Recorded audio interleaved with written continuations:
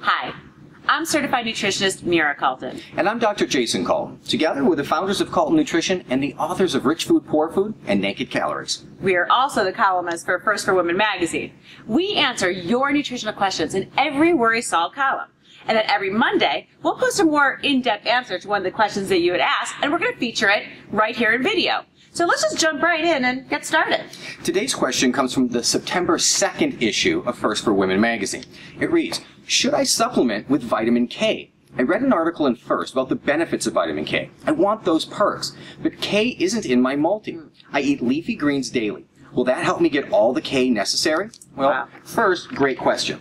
Like we said in the article, vitamin K has great benefits. It can lower the risk of heart disease by 57%. Very impressive. It can also cut the risk of hip fractures by 65% and reduce the appearance of varicose veins. Which a lot of us would love to have happen. We also told you in the column how, unfortunately, most people just don't get enough in their diets, even if you juice or eat a lot of green leafy vegetables. Right. Now, we know a lot about vitamin K because when I had my advanced osteoporosis and we were trying to reverse it, we did a lot of research on it. Right. So to review, there's two types of vitamin K.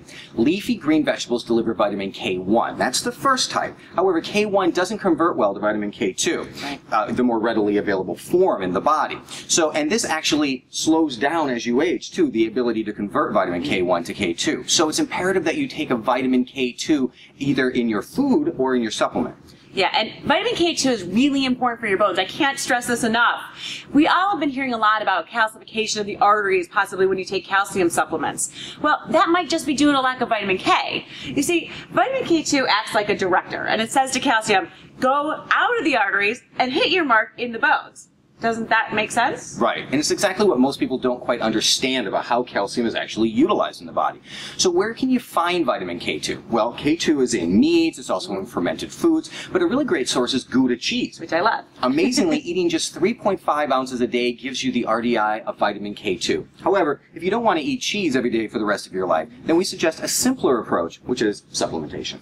So what you want to find is a supplement that adds both K1 and K2 to your multivitamin. Right. Now, we use our patented multivitamin nutrients because it contains both of those K1 and K2, along with all the vitamin D and boron and magnesium and the plethora of other micronutrients that you need to keep your body working strong. And you only have to take 2 great tasting beverages daily. Right.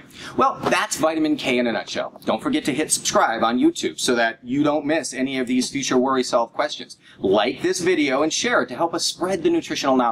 If you keep the fabulous questions coming in, we promise to keep supplying you with great answers. See you soon. See you soon.